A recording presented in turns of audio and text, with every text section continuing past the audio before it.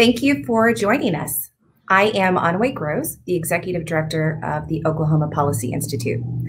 During the last 2 months, our policy team has been looking at state and federal policies that impact Oklahomans during this national emergency. Among the issues that we have elevated is the question of evictions in Oklahoma. Open Justice Oklahoma, a program of OK Policy, has been looking very closely at this issue. Today, I'm joined by Ryan Gentzler, the director of Open Justice Oklahoma, to answer questions we've been hearing from you. Welcome, Ryan. Thank you. So to get us started, why don't you tell us a little bit about the eviction problem in Oklahoma overall? Well, it's important to know that Oklahoma has had a big problem with evictions long before this emergency started. There are about 42,000 evictions that are filed each year, and about half of those, about 22,000, are granted. So they result in a person being removed from their home each year. There are about 14,000 filings that are made each year in Oklahoma and Tulsa counties. That's where the problem is worst. And about 7,000 of those are granted in each county per year. So that puts Tulsa at number 11 in the country for the most evictions filed or the most evictions granted per capita. Oklahoma City, they're number 20. So in both places, the problem is very deep. And this is a very destabilizing event in the lives of many families. It's easy to lose a job, to have to move schools, and it's very easy to face the situation when you just miss one paycheck or miss a couple days of work. So when we're thinking about this massive unemployment crisis that we're facing now, this is the eviction problem here is going to get much worse, unfortunately. So let's talk about that just a little bit. In terms of the COVID-19 emergency, how has evictions or the conversation of evictions changed in Oklahoma?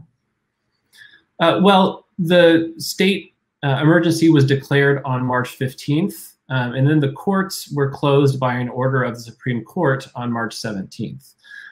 So most evictions ended or paused on March 17th.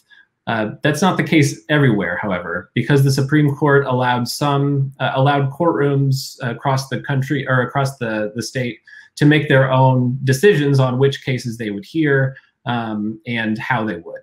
So our Open Justice Oklahoma, we started tracking these filings since the emergency started. As of today, there are 1,768 evictions filed since March 15th. Those can all be heard when courts reopen next Monday on May 18th. And that's in addition to all the cases that were pending before the emergency was issued. So we're talking about thousands of cases that could come before the courts in the matter of weeks.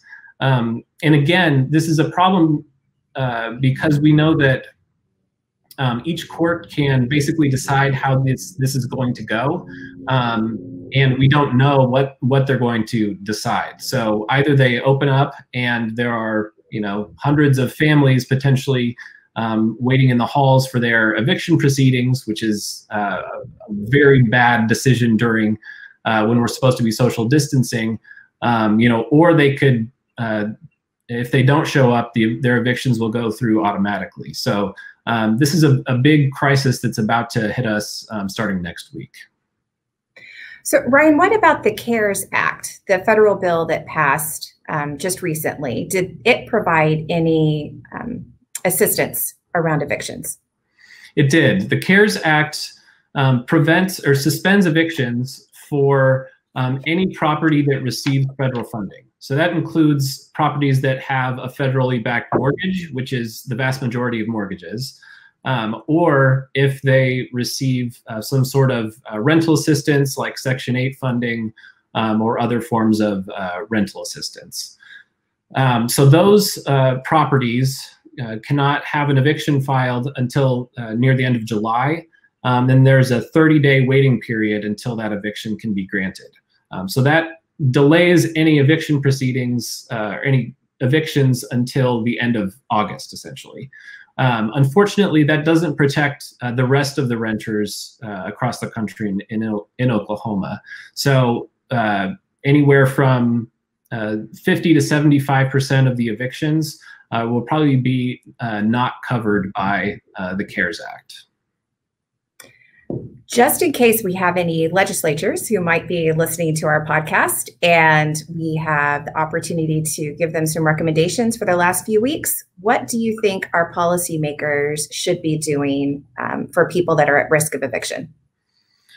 I think the best thing that could happen would be an eviction moratorium to be placed, and that would have to go into that would have to be done by the governor or the legislature.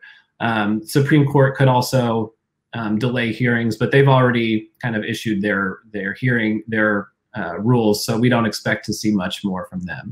OK Policy joined with our partners at Action Tulsa to call on the governor to issue a statewide eviction moratorium for all properties that mirrors the provisions of the CARES Act. We think that's a very reasonable step to take to keep people in their homes during this very critical time as we try to prevent the spread of the coronavirus. But we also, that's not going to be enough, because landlords need to keep their income coming in, and people just need need money for their basic expenses. So we really believe that the federal government should be doing more to provide financial assistance throughout this crisis. That can, much of that will probably go to rent, but basic needs writ large are a very big problem and need to be addressed by the federal government as well. So Ryan, our last question is for those people that are really at need. Where can someone go to get some advice or some assistance if they're facing eviction problems right now? The best thing to do is to call 211 to be connected to resources for there are organizations that do rental assistance, that do legal representation for free. So those are both very important resources. In addition, Legal Aid Oklahoma has a disaster legal services hotline. That number is 888-602-8494. You can also go to oklegalconnect.org and be connected to free legal assistance if you qualify. Thank you, Ryan. And thank you to everyone who has been sending us questions and comments about this topic. I encourage you to stay engaged in our work and follow us on social media, or you can subscribe to our emails or advocacy alerts. And if you would like to financially support our work, I encourage you to visit okpolicy.org/donate to learn more. Thank you for watching.